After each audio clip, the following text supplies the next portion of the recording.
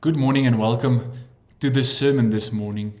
I hope you had a wonderful week, and I hope you can find some time this morning just to relax and focus on the word of the Lord. Before we start, let us pray. Our dear Heavenly Father, thank you very much for the privilege to sit at your feet, to listen once again to your message and the words that you want us to hear. We're going to read out of the scripture today. We know it's a privilege, Lord. Please bless the word and help us to stay focused on you, to go out and to be the difference. I prayed in your name. Amen. With that, I'm welcoming you this morning in the name of the Lord. We're going to listen to some praise and worship music this morning, and you're welcome just to sit and relax and sing along.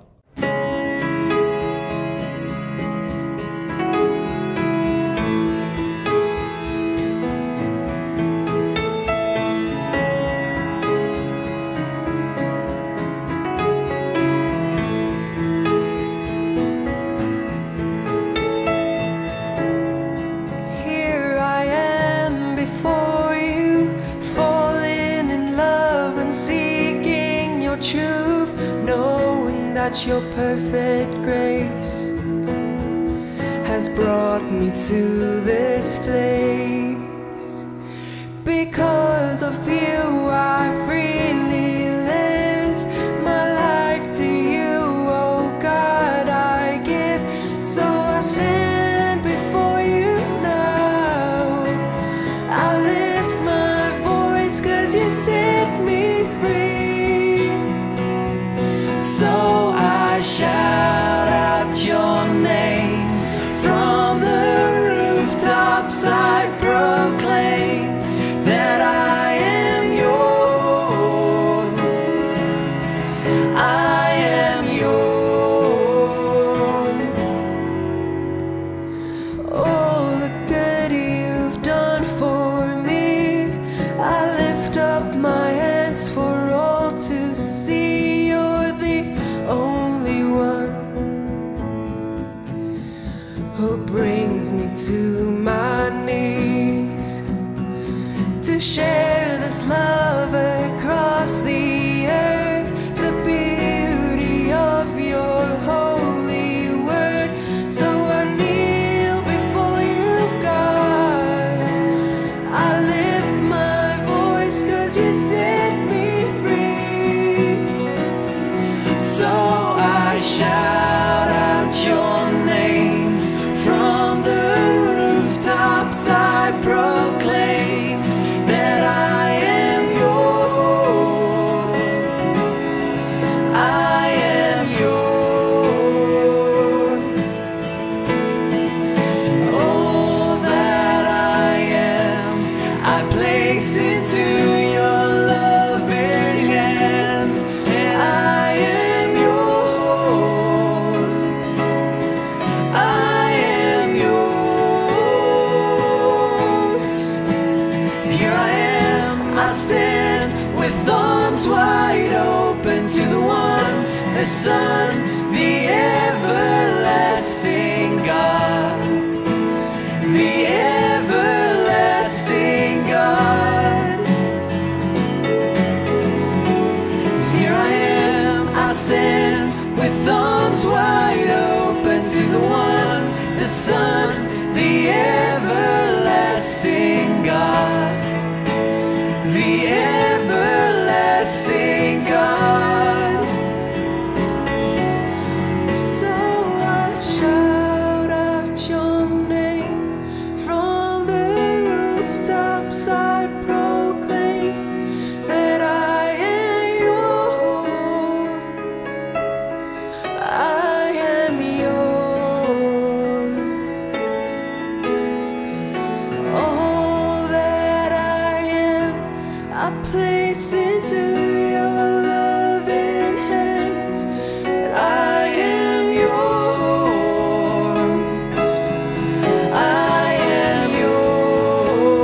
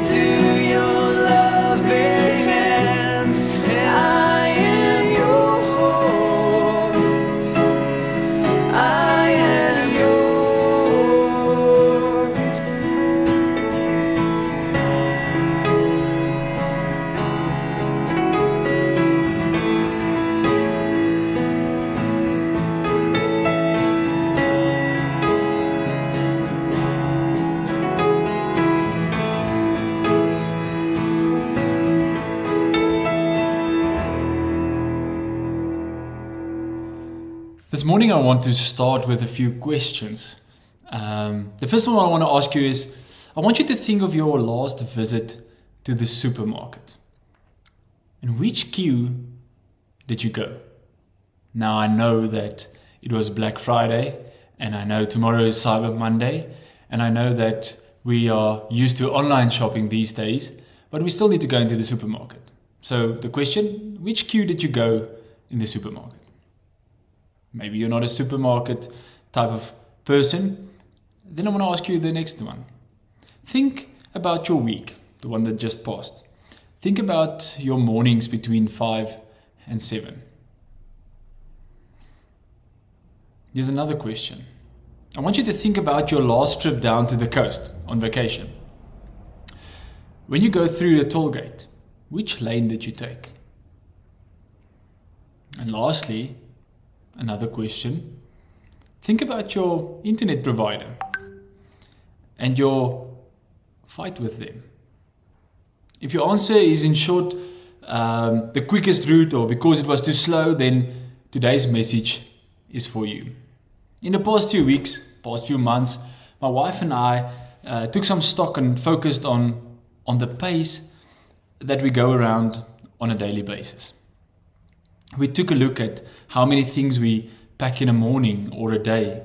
We looked at our daily schedules and weekends, and we tried where we tried to fit in everything. When we sit back and look at all these chaos in our life, we realized why we are constantly tired and why we always feel that we are late. Because if we look at our schedules, we realize that it is jam-packed. We are always in a hurry. When we go into a supermarket, we choose the quickest lane to exit the fastest possible way. We choose the quickest internet so that we can do as much as possible on a daily basis when it comes to work. We are always in a hurry. I believe that life became so rushed and full that we start to feel guilty if we are not busy. I realized this when my aunt once asked me, Pieter, how's it going? And I told her, wow, I'm so busy. And I think I'm starting to get addicted to this whole rushed vibe. And then it suddenly struck me. Think about those people in your life. The people that you ask, how are you doing? And the response always, oh, I'm so busy. Almost like it's a compliment. Almost like it's a good thing to be busy. I do want to disclose something here just in the beginning of today's message, is that I know that in certain seasons of our lives, things are busy. If you think about your work, sometimes you do not have control of the meetings and the people you need to see and the things you need to do. But that's only 50% of the things that you do. I'm talking about the other 50%, the one that you've got a choice, and the one that you choose to fill up and fill with things that steals your energy, that fill your day. I know things are busy. We've got a 14-month-old baby. In our current season in our life, things are chaotic. And when I think about it, I realize, but this is exactly the things that we want to be busy with. In our lives, there are things that is important. There's things that needs our time, our focus, our energy. But there will always be that stuff that we let in our lives that zaps our energy, that creeps into our life and steals the time. I want to ask another question. I want you to think about Jesus. I want you to describe him. Maybe you can describe him in the following words: as our King or our Savior, our Lord, our Shepherd. Dallas Willard was asked this question once, and in his relaxed way, he answered, Jesus washes feet. Jesus was relaxed, and Jesus had time. When we look at the Gospels, we read of Jesus that had time, that was relaxed, that had patience. He had time to visit children and stop and eat with strangers. He was a Jesus that was focused, that wasn't rushed. And if you think about it, Jesus had a pretty big and legit reason to be in a hurry. He was the Savior. He had a lot of people he had to teach and educate. And to make it worse, he only had 3 years to do it. And if you think about the funny thing, he didn't have a fast car or fast internet or a cell phone or social media or YouTube to teach these millions. He only had the time and the road. And still, he was relaxed and he went out to do his job. He had time to stand still. I want to read a scripture out of Matthew. Matthew 9 verse 19, verse 18, 19, where we learn of this Jesus, where we learn of the Jesus that had time. And the heading of the scripture is Jesus raises a dead girl and heals a sick woman. Already there you can realize, or you can read that Jesus had time to do stuff, even though he wasn't in a rush. While he was saying this, a synagogue leader came and kneeled before him and said, "My daughter has just died, but come and put your hand on her and she will live." And Jesus got up and went with him, and so did the disciples. Let's pause there. When we're in a rush and we've got a lot of things to do and people come up to us and say, "Please, I need your time, this is urgent." Most of the time we will tell them, "No, I'm too busy. I don't have time." And Jesus got up and he went with him. Just then, a woman who had been subject to bleeding for 12 years came up behind him and touched the edge of his cloak. She said to herself, "If only I can touch his cloak, I will be healed." And Jesus turned and saw her. "Take heart, daughter," he said. "Your faith has healed you." And the woman has healed at that moment. He wasn't angry because she stole some of his time and wasted his time. He turned around and he spoke to her. After the crowd has been outside, he went in and took a look at the girl, and he took the girl by the hand and she got up. And news of this spread throughout of the region. And then the next part, in verse 27, Jesus heals the blind man and the mute. Once again, Jesus went on from there. Two blind men followed him, calling out, "Have mercy on us, Son of David." And when he had gone indoors, the blind man came to him and he asked him, "Do you believe that I am able to do this?" Jesus asked them this. "Yes, Lord," they replied. Then he touched their eyes and said, "According to your faith, let it be done to you." And their sight was restored. Jesus warned them sternly, "See that no one knows of this." But then went out and spread the news about him all over the region. These guys came up to Jesus, asked of his time, asked of his skills, and Jesus made time for them. I want to go back to the first questions that I've asked in the beginning. Think about your daily life. Think about the things that you do on a daily basis. Think about the first thing that you do when you open your eyes in the morning. Usually we grab our phones. We want to see what is going on in this world. We look at the weather. We look at the traffic. We look at and what will steal our time because we've got a lot of things to do. It makes us stressed. It is covering us. And we forget about the things that is so important. When last did you just sit or lay down? When last did you sit and spend time with Jesus? We are all believers and we all try to to be good followers of Christ and spend time with Him and pray. But usually those prayers are on the go. Usually those prayers are the prayers that we pray in the traffic, so that the traffic will open and we will be on time for our meeting. Or those prayers will be for the weather to play along, because we've got a lot of things to do and we need to wash the washing and it needs to be finished before we leave for work. Everything is in a rush. When last did you just sit and spend time with the Lord? If we take Jesus and we look at His life, He made time. When things got busy, when things are rushed, when there's no time, He pulled away from the group, went into solitude, and prayed to God. Usually at this point of the sermon, I will have 3 points that we can use to put this whole sermon in context and to take it into this week. Points to remember.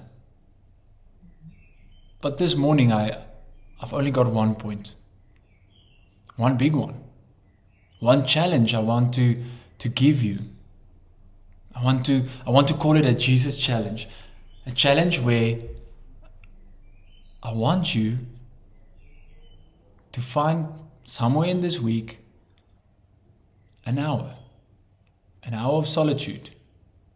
Yeah, but Pieter, I don't have time. It's end of the year. It's before we close for Christmas. There's a lot of things to do. It's month end. I know. But that's exactly why I'm putting this challenge out. And I'm putting this challenge for myself as well. To find that Jesus moment. Find solitude. And focus. And instead of hurrying into things, instead of making decisions on the fly, find peace and quiet. Spend time with the Lord. And then just maybe we'll make better decisions. Maybe we will find peace in the decisions that we make. Maybe we will be able to see all the beauty around us. Stop being scared and anxious. Let us close our eyes.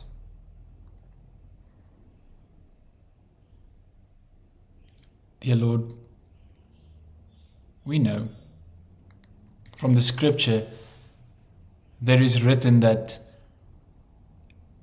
in the wind and in the earthquake and in the husbuzz,